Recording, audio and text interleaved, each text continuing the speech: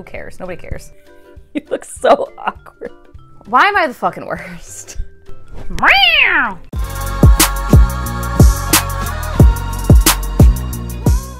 Well, hello. Welcome back to my channel. Joshana here to talk about many friggin' books that I bought recently. These were at one point, I think, in order of like when I got them, but they are not now. Who cares? Nobody cares. So I'm just gonna, oh God, there's so many. I don't think I have any more. I do have one coming, but I don't know when I'll get it. At any rate, whatever. Let's just get into it. First one, I actually read this now already since receiving it and tabbed it up and everything, but that is the regular hardcover copy of Nolan by Michael J. Sullivan. I've had this one since last year, the limited edition, special edition, whatever, because I always back the Kickstarters for these, but I hadn't gotten this one yet, and I got it, and then I read it, loved it. Spoiler alert if my recent wrap-up didn't already go up about this, but yeah, really loved it. And I love this cover. Mark Simonetti does the artwork. So yay, got this, read it, loved it. And then I finally got paperback of Jade Legacy by Fonda Lee. I have the special edition hardcovers, what were they? Were they a Lumicrate? But whatever, I hadn't gotten this, so I have it now. It's so chunky, my God. But yeah, for any rereads, because I read this on ebook initially. So yeah, now for any future rereads, I have a readable paperback, because I ain't reading the special edition one. And then I got this sent to me very, very kindly by the author, Antoine Bondelay, sent me a hardcover of T.J. Young and the Orishas 2, The Windweaver's Storm, which I read recently and really liked. Got it personalized. Very, very nice. I took the dust jacket off because I just love that these are naked hardcovers with the cover like right on it. Love it. And he also sent me some fun stickers. They're so fun. Love them. Artwork from that. And then also a comic of The Man with No Name. A one-shot little issue. Yeah, very excited to have this too. Love it. So yay. Thanks again. And yeah, once again, on one that I've already read. All of these I've already read. Getting into stuff that I haven't read, I got volume 7 of Monstrous. This one is Devourer. Love this cover. Cannot wait to do this. I think I actually, though, might reread all of the first ones, the first 6. I don't know. We'll see. Just because this world is so, it's intense. There's a lot going on. This was a completely random impulse purchase. Someone posted a poem from this poetry collection by this poet, by this author, and I just really liked it, and so I went and bought this book, I Lost Summer Somewhere, poems by Sarah Russell. And let me see if I can find the one. If I Had 3 Lives. Okay. Yeah, this is the one I saw. If I had 3 lives, I'd marry you in 2. The other, perhaps that life over there, at Starbucks, sitting alone, writing. A memoir, maybe a novel, or this poem. No kids, probably. A small apartment with a view of the river. And books. Lots of books. And time to read. Friends to laugh with. And a man sometimes. For a weekend. To remember what skin feels like when it's alive. I'd be thinner in that life. Vegan. Practice yoga. I'd go to art films. Farmers markets. Drink martinis in swingy skirts and big jewelry. I'd vacation on the Maine coast and wear a flannel shirt. Weekend guy left behind, loving the smell of sweat and aftershave more than I did him. I'd walk the beach at sunrise, find perfect shell spirals, and study pockmarks water makes in sand. And I'd wonder sometimes if I'd ever find you. And I just thought that was so sweet and touching and like good. I liked it. So I bought the poetry book.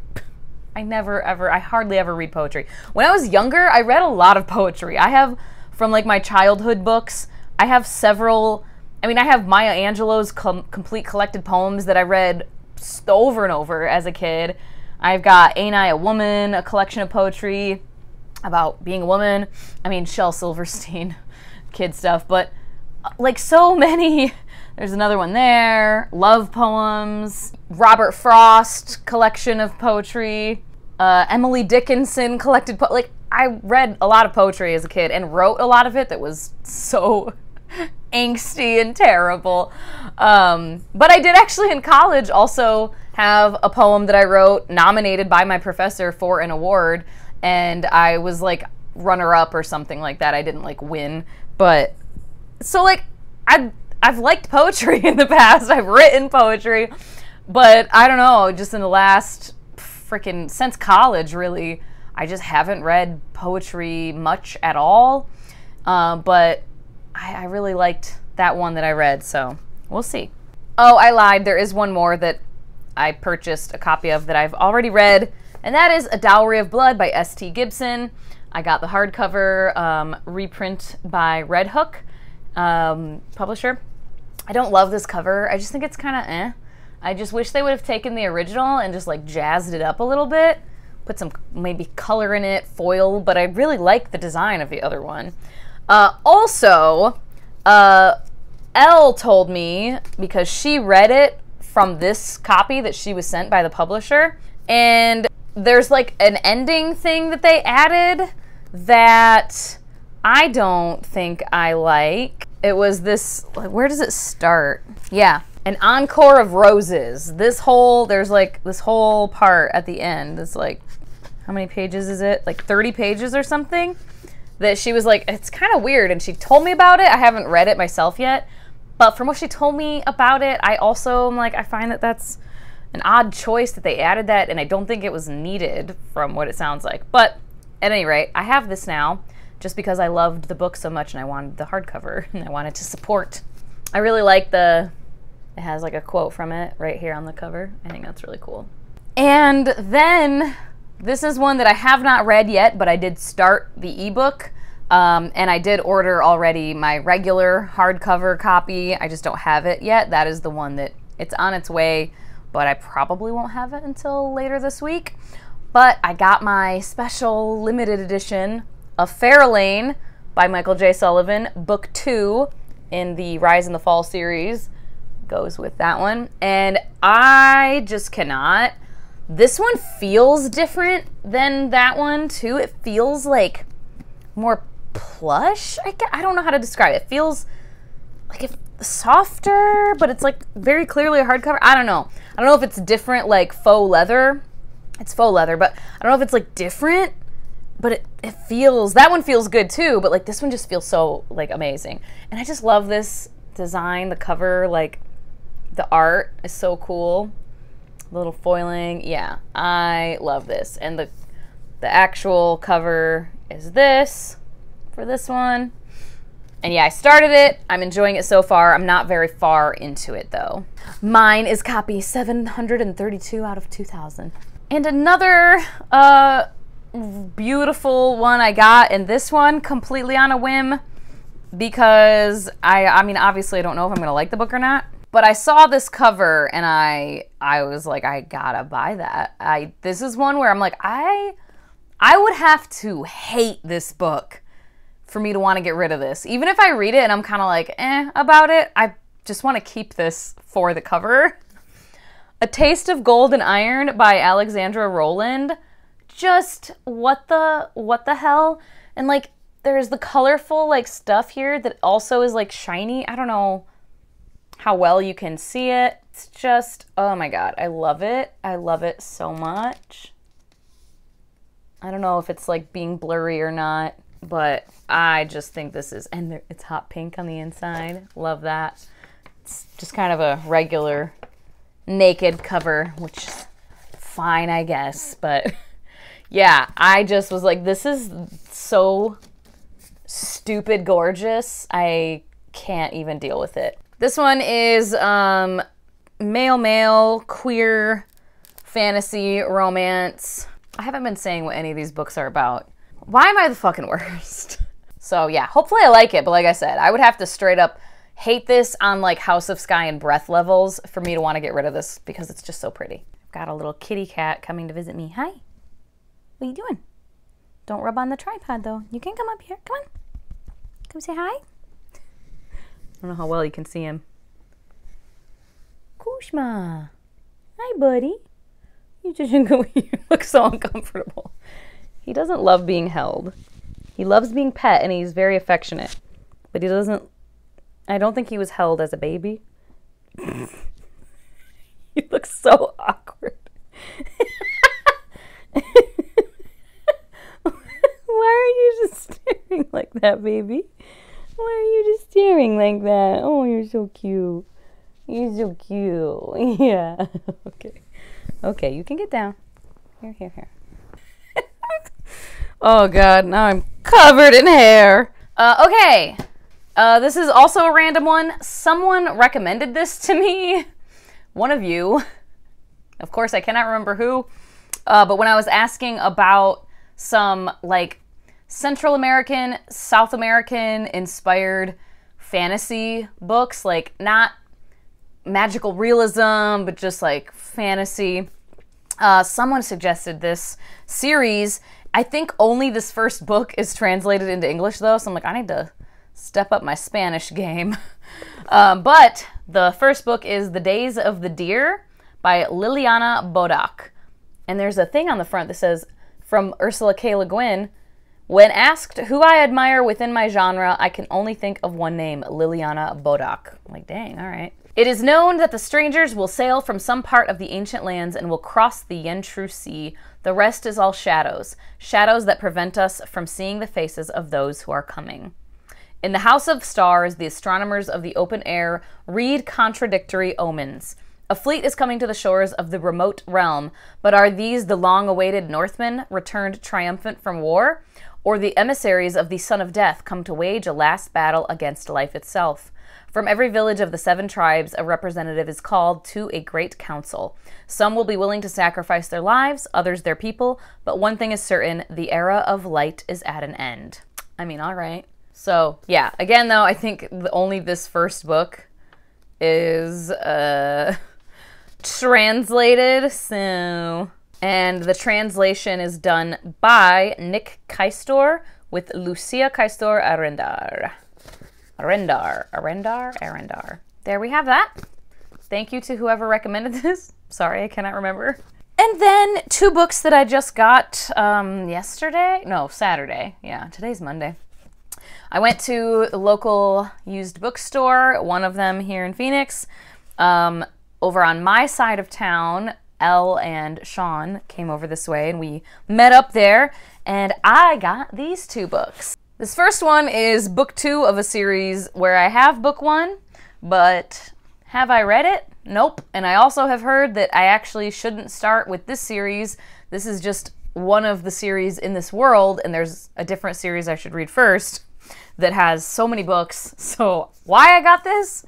Who knows?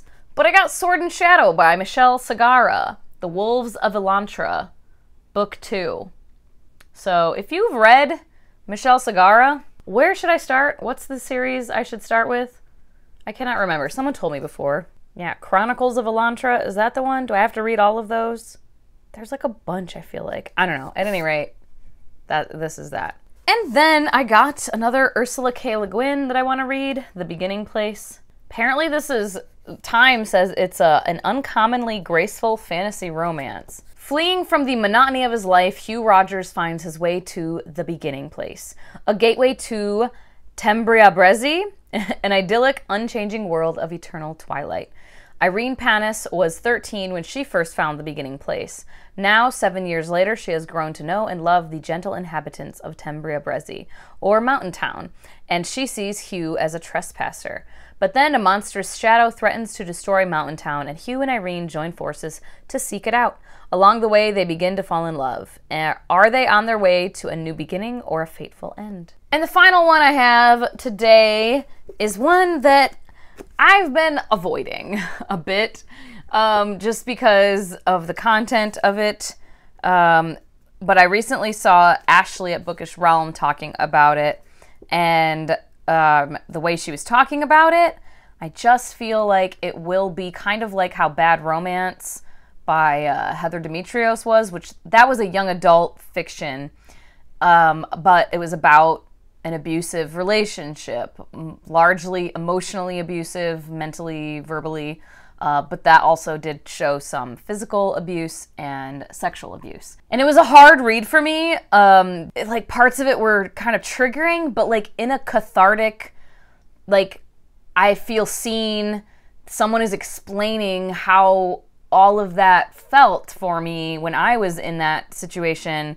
And it's like kind of cathartic to read it and to have that, like, to be confronted with like, oh, someone else knows what this fucking feels like. And it's being put on the page in a very clear, like, way.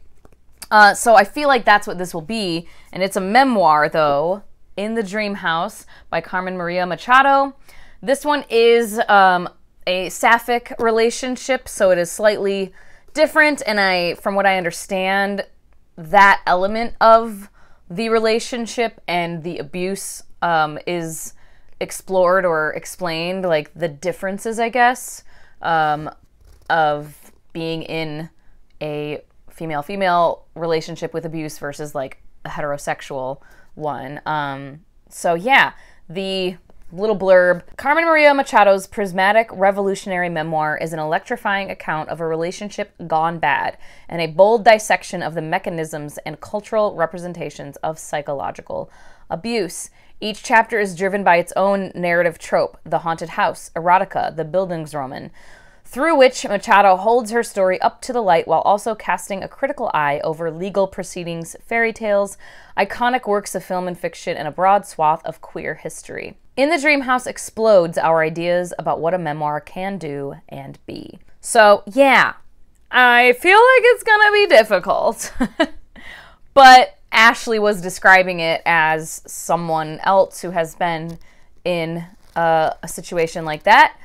That feeling of like, I feel seen, I feel heard, that kind of cathartic release and relief of I don't feel so alone in this, or like that nobody understands. So I was like, this is my sign. I need to fucking just get a copy of this book and read it sooner rather than later. We'll see. We'll report back. And I think that's everything, other than, like I said, the Farrellane regular hardcover I have coming, but that's whatever. I did not buy any ebooks recently. I got some Kindle Unlimited ones that I haven't read, but I didn't purchase any ebooks recently, I don't believe. I did get an audiobook of, oh my god, the book I'm fucking reading right now. Serious brain fart at the moment. The Ladies of the Secret Circus by Constance Sayers. I have the physical copy. Oh no, I took it down because I am partially reading it physically, but I did also get the audiobook of that, so. That is all. Let me know if you have read any of these, what your thoughts were. Of course, if it's one I haven't read, please don't spoil anything for me. That'd be great. And you can just leave a little emoji if you want to say hello but don't have anything else to add. Like and subscribe if you feel so inclined and you have not already. As always, thank you so much for your time. Hope you all have a wonderful day, and I will talk to you later. Bye-bye.